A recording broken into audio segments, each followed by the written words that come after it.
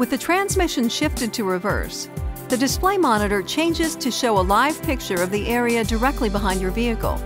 The colored lines indicate approximate distances from the rear bumper. The red line designates an object is approximately 1.5 feet away. The yellow line designates an object is approximately 3 feet away. The first green line designates an object is approximately 7 feet away. The second green line designates an object is approximately 10 feet away. To adjust the display, press the Enter Setting button while the rear view monitor screen is displayed. Each time the Enter Setting button is pressed, the next setting item is selected. Turn the Tune Scroll control knob to adjust each item. Press the Enter Setting button to complete the adjustment. Please see your owner's manual for important safety information, system limitations, and additional operating information.